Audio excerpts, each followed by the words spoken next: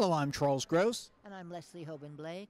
And this is Two on the Aisle First Impressions. And tonight we are talking about Tootsie. Tootsie, and we're standing in the lobby of the Marquee Theater. Right.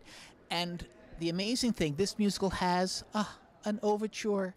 And there's a real orchestra in the pit and a real conductor, and she's got this cute ponytail, and you can see her head bobbing during the overture. Okay, which has and it only gets the first impression. Okay. And it only gets better after that. Yes, it gets a lot better after that. This is a very quick update of the original movie. Dustin Hoffman movie. The Dustin Hoffman movie, yes. But, I mean, there are many elements that are not from the movie, and there are many elements And all of them are better.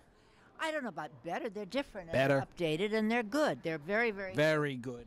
And it's a set by David Rockwell, and there's some fascinating... David Jasbeck did the music. David Jasbeck did and Robert Horn did the book. And I don't know where David Jasbeck found time after the band's visit to do this.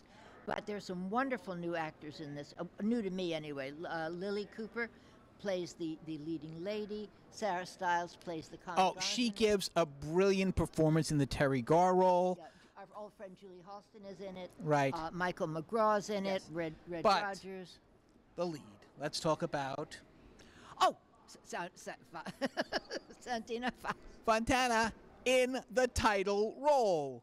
Nothing short of brilliant. I don't know anyone else who could have done it. Here is Dorothy Michael's picture. This is Santino in his getup. He even takes his curtain call as both him and Dorothy. Yes, and it's wonderful, and he's wonderful, and the audience adored it, and he won a Tony nomination today, the day that we're taping this, and that's all you need to know. We'll talk about that. Oh, we're going to talk a lot about this, but in short, this is an amazing musical.